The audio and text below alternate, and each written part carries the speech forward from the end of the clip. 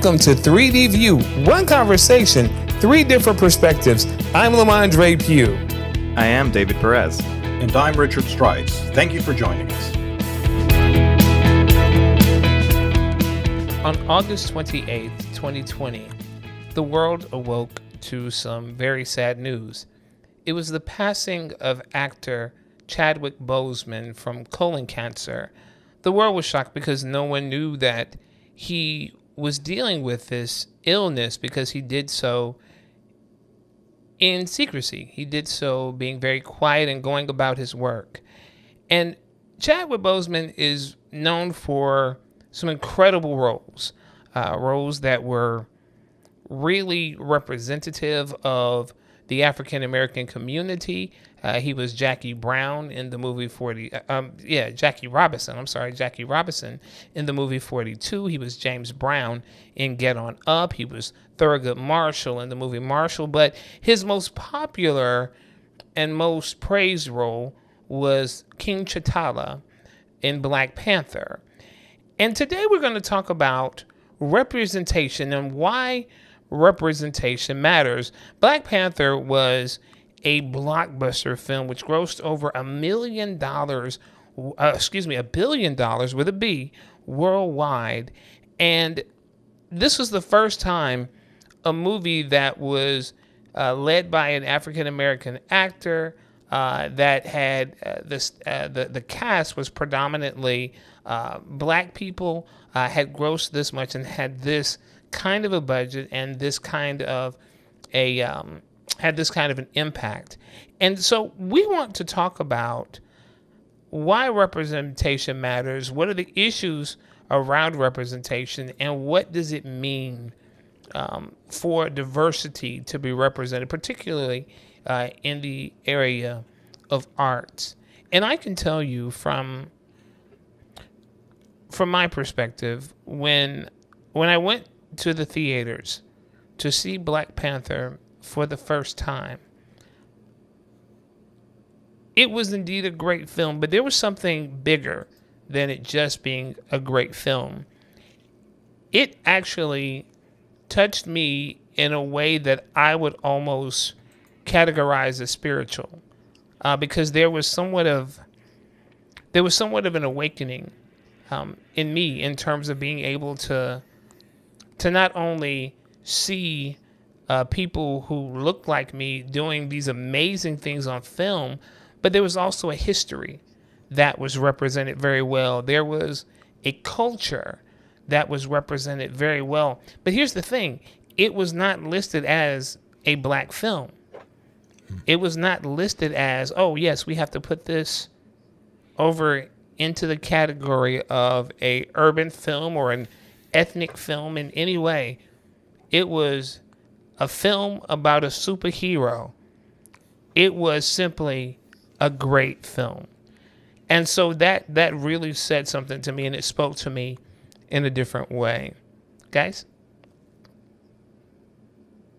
Well, I would say that, hats off to Marvel for being really forward thinking and making the conscious decision of not making it all about a black lead or a black star. That was, that wasn't it. It just was. Here was the character that was the superhero, and here was the context of that, and it was they just marketed like they would have marketed any other film without necessarily any pretense about it, and I think that that's the right way. That's the right thing. There shouldn't be any of that.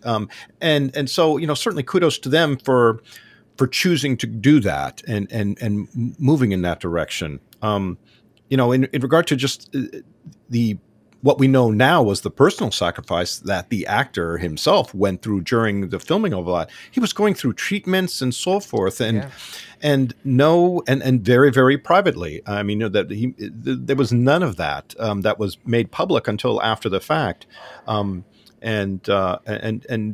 So what a great sacrifice for art, in essence, for art and entertainment, which only goes to show you the commitment that he had as a performer, as a professional, in making sure that that what his personal challenges weren't interfering with the performances that he was producing, because it was long, evidently, because there were a couple of films that he was going through these treatments at a couple different times. Yeah. Yeah, no, absolutely. And the effect of Black Panther was a global thing. It was not only something that stayed in the US, and Marvel is completely global. So that the fact that there were so many people that could identify with this superhero is completely mindset changing, I think. Right. And I think that that's probably what drove him to still record despite all the suffering that he was going through. I think he knew the power that popular culture could have towards changing the world, because as societies, we are built from what we understand of the world, and that understanding of the world comes from what we consume, and that consumerism that we do day by day is, of course, of everything that we see and that we get through shows, radio, YouTube, and of course movies and television. That builds our psyche, that builds who we are and how we interact with the world. And representation matters because it's a way of including people in society, starting from the basic, more unconscious parts of the mind. And I think that's the most significant inclusion that we can get. Absolutely. And I think that when we talk about representation matters, I want to give just some examples of really the power of that. I think about how, for the longest, particularly in the dawn of Hollywood, how Black people were portrayed in movies. This is where you got, Step and Fetch It, where you've got, really slow speaking, shiftless, these images of reinforcing stereotypes of, Black people being lazy and uneducated and dim-witted. And this was what was put out there. This is what was promoted. This is the only thing that you could see of yourself. And here's the thing. It wasn't just about Black people seeing themselves on screen being portrayed this way. This also reinforced what white people and others thought and saw of Black people. And honestly, that continued along for a long time, by and large. And what I mean by that, people will point out, well, what about Sidney Poitier? Or what about, you're right, there were Sidney Poitiers, but it was Sidney Poitier. In other words, he became the exception and not the rule. And unfortunately, that trend continued. We looked at what happened with the blaxploitation films of the 70s. And then even in the 80s, where every time you saw a Black character, he was a drug dealer, he was a thug, or one of these kinds of things. And this was the majority of the kinds of roles that were available. In fact, Chadwick Boseman talks about when he was on a soap opera, and he played this guy who had some tough times in his life, and he did his part. And it was only supposed to be like for a short run, like maybe 1 or 2 episodes. And the executives brought him in the room, and they said, "We're really happy with your performance." And the story's out there. He's told it multiple times. "We really enjoyed your performance, and we want you to be around for a long time. If there's anything you need from us, just let us know." And he saw this as an entry. He said, "Well, I tell you what, I have some questions about my character." And so he's like, "So it says that that my character's father wasn't around. Why wasn't his father around?" And it was like, "Well, he left when he was younger, of course. Of course." Then he said, "Well, it says that my mother was incapable of raising myself and I believe a sibling." And he was like, "Why was that? Why wasn't she able to take care of us?" And they said, because she was on heroin, of course. Of course. And he said, yeah, well, I just wanted some background because those things could actually have happened, but I just wanted some background, and I wanted to be able to understand the background of my character. And they looked at his resume and they said, we'll keep an eye on you. And they put the resume in the desk. He went home. The very next day, his agent called and said, they decided to go another way. We won't need you for this anymore. And so what happened was these assumptions about who black people were prolific in this. And it was over and over and over again. I even think about the 90s, the characters that really stood out. And there were some groundbreaking things that happened there. But again, predominantly thugs, drug dealers, prostitutes, without.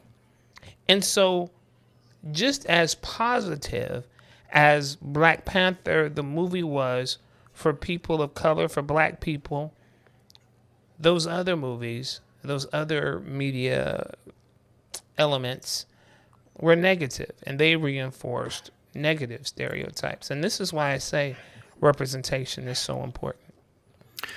You know, one of the things that, as you were talking about, that comes to mind is art imitates life. You know, the term art imitates life, and how art, at any level, whether it's film or any one of the traditional arts or you know, painting and music and so forth, it tends to be a reflection of society of the time.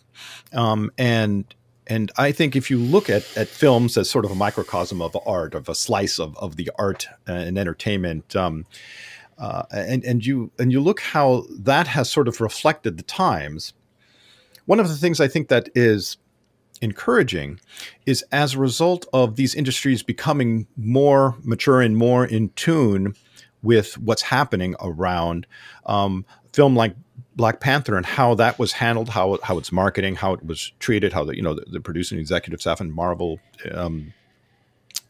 chose to move forward with that is positive in how that's sort of what we're going through now and we're experiencing. I mean, we're seeing all sorts of unrest that's happened, globally, based on equality, because I think we're at a time and place globally, culturally, societally, as a species, of realizing that this is really important now. It's not that it wasn't important before, but it wasn't as front and center. And now it is absolutely front and center, not just here in the U.S., but all over the world. It's a global, as we've talked before, it's a major global movement. And so I think in many ways that the treatment of that sort of sets a new precedent, sets a bar as to how this material should and needs to be treated in the future. And again, as we're talking about this particular film specifically, but really in all art, whether it's music, all types of genres of music, art, any traditional art, sculpting, painting, what have you, we're seeing a trend where there is much more prominence put on just the talent itself, as opposed to where that individual came from and the color of that individual's skin or that sort of thing. We're seeing a little more broader general acceptance, which is the right thing to do. That's what we should be doing.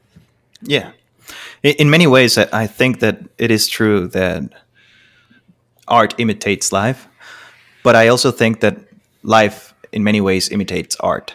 Well, it goes both ways. Absolutely. Yeah. So it becomes a vicious circle of art, which is being imitating life. Yeah. Art imitates life. Life imitates art, feeds from those perceptions. Those perceptions create policies. Those policies create realities. And those realities are not always what we want them to be. Right. Yep. Right. So that breaking of the mold through something like Black Panther, and of course, the democratization of art, I think, that has happened, is of course bringing new perceptions to the people, to the general population, the ones that in some way or another are going to end up shaping the future of the world. So it's incredible the power that actually art has to shape a society in every single level. Like, everything that happens from when you drive down the street to when the president makes an executive order, it's all fed through art. Art represents it, and art is also making sure that they are part of the social psyche. Right. Right. And I couldn't agree more that it is cyclical. But I also think that what's important to keep in mind with this, it also depends on who is administering and who is controlling the art that is produced publicly. Because here's the thing. I know since the dawn of filmmaking, whenever people got access to it, there were people, black people, who were making art and films and music and everything that was uplifting, empowering, and really represented what we really are as a people. However, it was not what was promoted. It was not what was pushed. It was not what was seen before the masses. And this, again, is why representation is important. Because the truth is, you could have the best, you could be the best, but if no one else gets to see you being the best and having the best, no one knows. All they're going to know is what's being represented. And I'll give you a prime example of that right now. I love music. I am, and I know Richard and David, I know you guys also are music lovers. And I'm a fan of hip hop. And I grew up on old school hip hop. I grew up on Grandmaster Flash and the Furious Five, Curtis Blow, and all of these folks. And I remember growing up through an age of conscious hip hop when everything was, was about being uplifted and all those kinds of things. But something changed. Something changed. And I'm talking about what was popular, because at that time, popular hip hop was conscious hip hop. It was Poor Righteous Teachers. It was Tribe Called Quest. It was Brand Nubians. It was these groups who really gave a message. Queen Latifah. But now, what is popular is not really uplifting kinds of things. And I'm not trying to give a commentary on whether it's good or not, or whether it's right or not, but what I am saying is it seems to be extremely one-sided now. And there are artists out there producing incredibly good music that's really positive, that's really delivering a message, but it's not what's being pushed by major labels. Most of these artists that are doing more conscious kind of music are independents. Mm-hmm. They're not the ones with the big budgets. They're not the ones with that. And on the one hand, people say, well, this is what people are buying, but they're buying it because that's what you're pushing. So it becomes this cycle. And one of the things about Black Panther that stood out to me was not just the faces that were on camera, but it was about all the people in the background that also made it work. And so when you look at the set designers, when you look at the costume designers, when you look at consistent, when you look at the director, Ryan Coogler, when you look at the executives that pushed it forward, representation matters, because in each of those roles, there were black people that pushed that forward. And you see, what I recognize is that so many times, particularly in the background of arts organizations and arts company, it's not the people who the story is being told about that's actually pushing the story, that's actually creating it, that's actually doing the work. So I think Black Panther was monumental, not just because of what we saw on the screen, because what we saw on the screen was the coming together of what happened behind the scenes. And there was a mix of diversity. There was an authority of blackness that really pushed that forward. And I think that is one of the things that made it so great. Well, I think the representation at all aspects of art, from the management administration to the actual artists themselves, is so critical. And there is certainly, without question, there's been a deficit of that.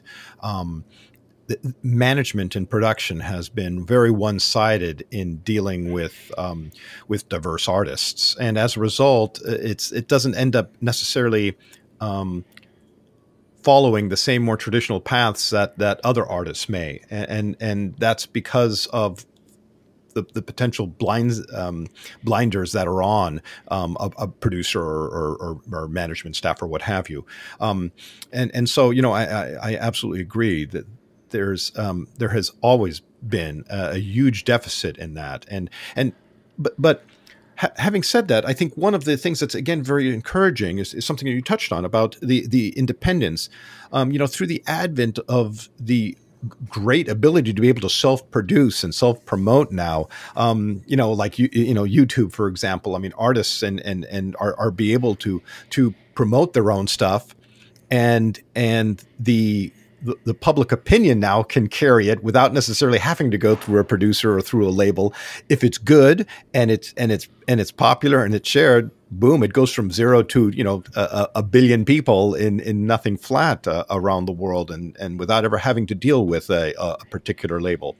And so, in many respects, that's sort of a wake-up call for a lot of these more traditional labels, and realizing that they don't necessarily have that controlling power anymore as to what people see or control, or from a financial point, how they can control money funneling through their organizations in order to promote a specific individual, right? I mean, Right. anyone can go out now, and again, if the art is good, if the art, whatever is being produced, is something that's attractive to the larger, broader general public, it's going to stick. Right. Now, But that brings up a whole other question. But anyway, yeah, I just wanted to point that out. no, and that's a good thing to point out. But I also think that is a part of what makes it so important for larger studios and mainstream outlets to pay more attention to Yep, representation. Because here's the thing that I realized. You said if it's good. Well, here's the thing. You may have an excellent story,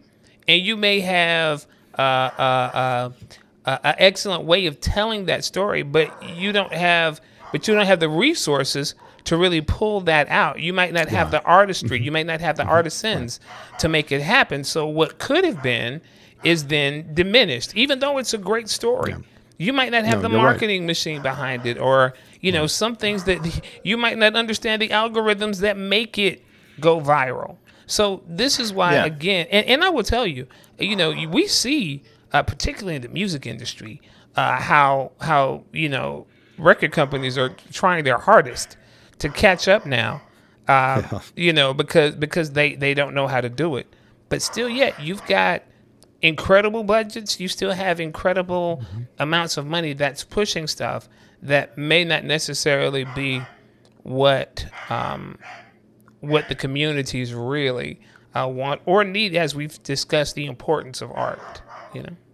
Yeah, no, and that's the thing. There's a difference between want and need, and I think that big corporations have always felt that they know what we need better than we actually do. Right. And the democratization of art that I was talking about is specifically about people being able to create, even if it's not with the resources of big corporations, but they are being able to create, put it out there, and people are actually listening and seeing things that wouldn't have been able to exist any other way. There's a great example of this, and there's going to be a new recreation of the Fresh Prince of Bel-Air, Right. the Will Smith okay. series show.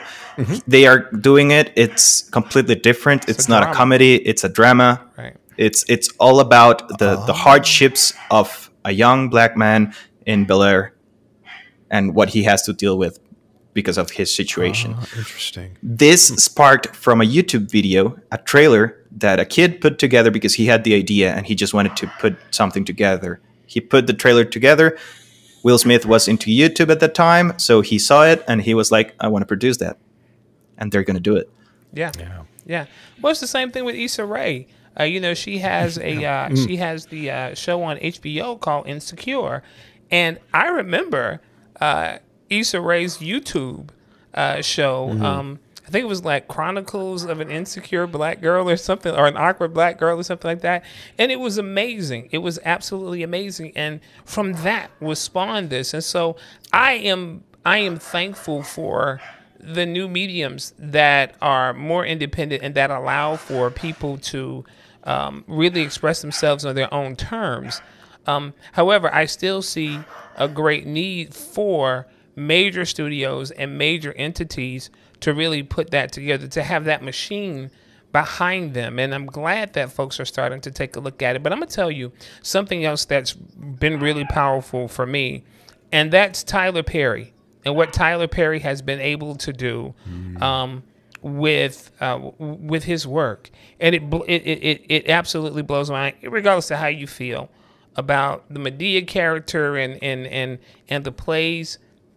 Doesn't really matter. Look at what he's been able to do, and look at how he's employing so many people, and how he's putting he to me, he was the definition of, if you won't allow me to have a seat at the table, I'll create my own table. And that's precisely what he did. And so now he has this, hundreds of acres in Atlanta that's dedicated to his production company. And portions of Black Panther were shot there. Portions of The Walking Dead were shot there. And if you don't think that, even though those things really didn't have his fingerprint on it, that because he was able to do that, that he influenced that, you're dead wrong. And so these are the kinds of things that I'm talking about when I say representation matters. His light is bigger than the lights in Hollywood. It's amazing. His area is bigger than all three of them. The major ones. So it again goes to speak why representation matters. And just to forward this a little bit, I want to talk about some of the reasons why representation matters. And I found an article online. It gives 5 reasons as to why representation matters. I don't know what's wrong with my mouth today. Why representation matters. And number 1, it says everyone should have characters or images they can relate to. Yeah. Well. And when I think about relating to characters and heroes, again, I go to T'Challa in Black Panther, but I think about all of the strong women, the strong Black women in that movie, and how, like, the general of the Wakandan army was, she was fierce, she was loyal, she was unrelenting, and she was a woman. It wasn't a thing where it was pointed out. It just was. And I thought that was absolutely powerful. Yeah. You bring up a good point of gender being put into the mix of that, because there's, especially in the past, probably 5 or 6 years, we've seen a litany of films, again, sticking with films, but also through other art genres as well, where women are being much more prominent in their in their promotion of their works, and this speaks again, I think, to the larger opening up of studios, record labels, and so forth, of realizing the gap that's existed for so many years, that's become just really painfully obvious, and that to be relevant and to be up with what's happening now, to be socially conscious, they really are forced to have to come up to where we as a larger societal culture are want to go. Right. And being able to represent that. And is it as fast as it should be? That's of course is a large debated issue, and the fact that we have to catch up at all means that we're too far behind. So right. There's that, but at least there is progress being made, and so that is good. And you bring up Tyler Perry and what he's done.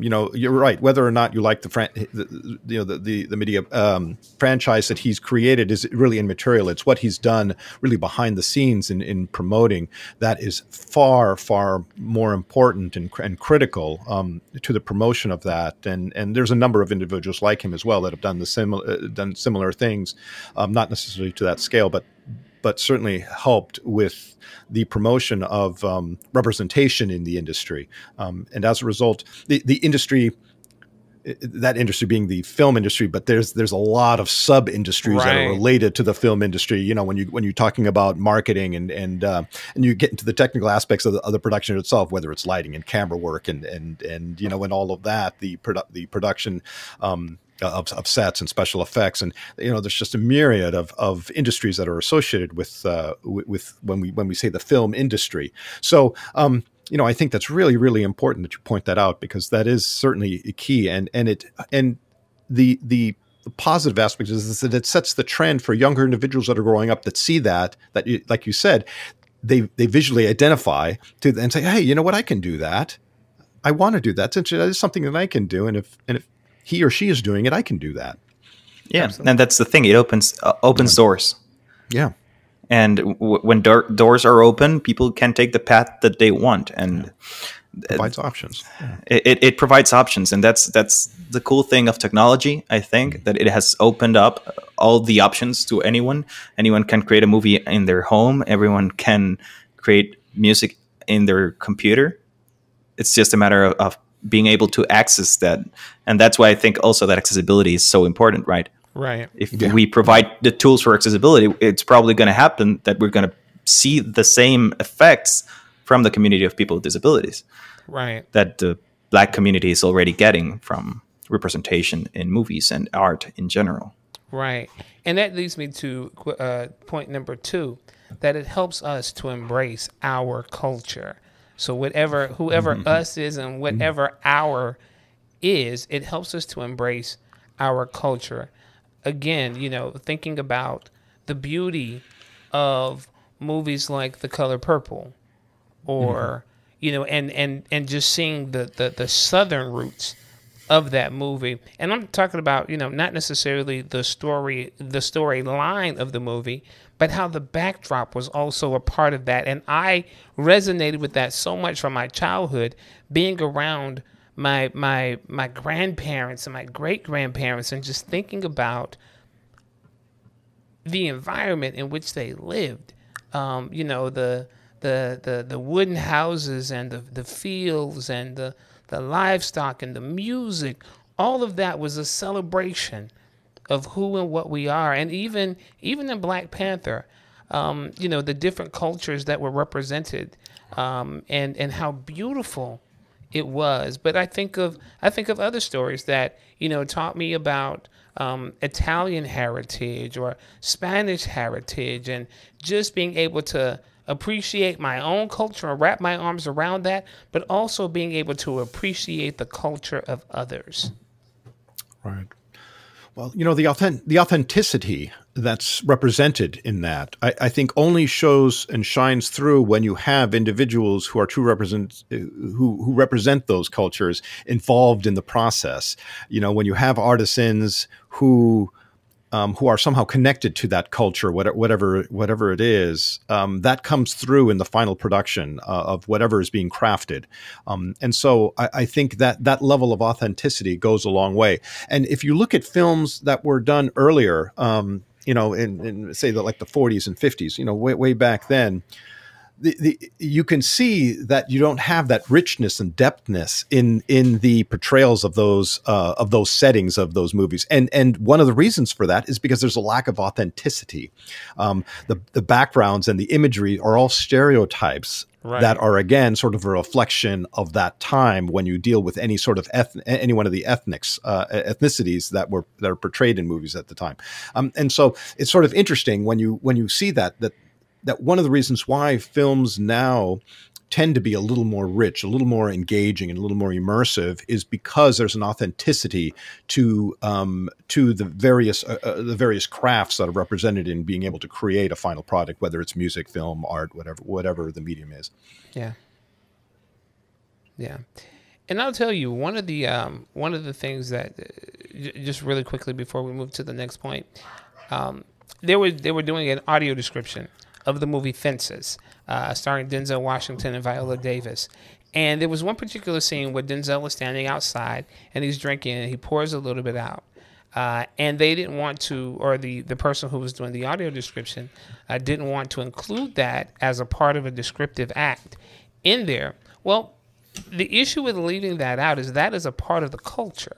That is a part of the culture, and it informs the story just as much as the lines do. So it was important. So leaving that part out for individuals who were blind or who were using the audio descriptions really was leaving a part of the experience out. And so he was pouring some out for the brothers who wasn't there, the brothers who had passed on. It was a way of paying homage to ancestors.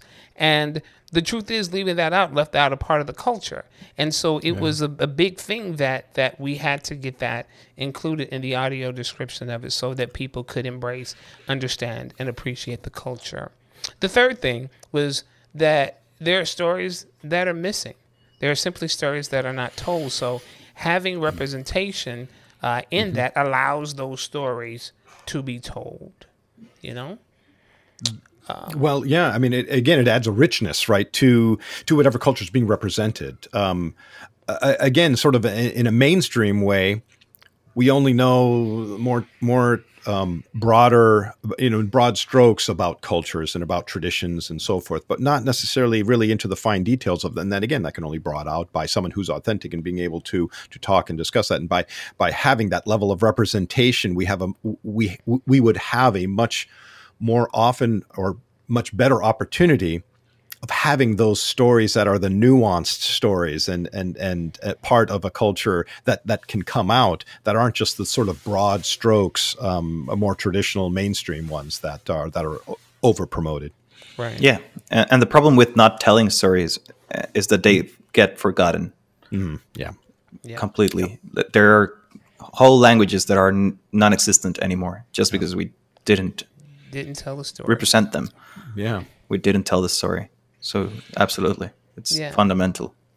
Yeah. Storytelling, is so critical to all civilization from the dawn of time, from the time we're sitting around, fires in a cave. Storytelling is something that is just absolutely fundamental. And we can have the most technologically advanced civilization and everything around us, but all of those mechanisms ultimately come down to being different ways of being to tell a story, being able to continue and perpetuate those stories. In the old days, it was mouth to ear, right? Is how those traditions and stories were passed on. Now, of course, we have much more sophisticated ways of doing that, but in its essence, it's still the same thing. It's about passing on the traditions of a story, and as a result, traditions of a culture or many cultures. Absolutely. And we start talking about passing down those traditions. The fourth point is that it's realistic. Those traditions, those practices, those different things.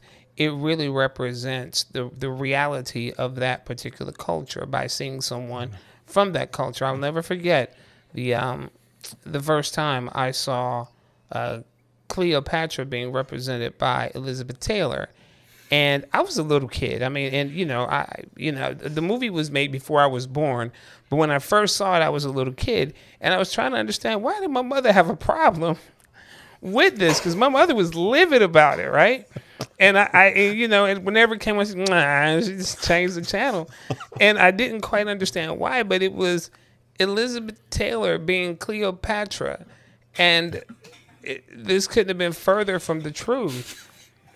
Or how many actors have we seen portraying and playing people with disabilities when there were people with disabilities who were actors that could have done the job and could have done it more effectively. Yeah. And it would have been a realistic portrayal. And that's not to besmirch anyone who has done the job. An actor is an actor. I get that. But if you can actually have a realistic representation of who and what, particularly if it's not a fantasy thing, but it's an actual person who lived or is living, to have that representation there, I think, is extremely important. And we're running short on time, but the last one that I wanted to talk about was number 5, because everyone deserves to see themselves as their hero. Yeah, well, absolutely, and I think that goes to the tradition of storytelling. That one of the powerful elements of storytelling is being able to see ourselves in those stories, and allowing, as a result of seeing us fit into those storylines, whatever character we relate to in a story, that helps push us and guide us to, or motivate us to do whatever we want to pursue in life, yeah, I mean, so I think that's fundamental. Yeah, absolutely. Yeah, no, it is. It definitely is. The fact that you can see yourself in a video game, in a movie, it of course feeds into your being. It makes you feel better about your chances of succeeding in this difficult thing that we have, that we call life. So it's going to be incredibly important going forward. Yeah, and I'll tell you, just this last point about seeing yourself in your heroes and seeing yourself as a hero. I think about what the election of President Barack Obama meant for Black people in the country. And it meant a lot for white people as well to see that. In fact, I think it may have meant more for white people to see that. But for me, regardless as to what you thought about policy, regardless as to what you thought in terms of political alignment, just seeing that representation there meant that there were kids who couldn't say before, I could see myself doing that. I think one of the most poignant and one of the most beautiful photographs ever taken was President Obama leaning over as a little boy touched his hair because he said, I wanted to know if his hair felt like mine. Yeah. And that's beautiful. Poignant. Just a powerful, poignant moment.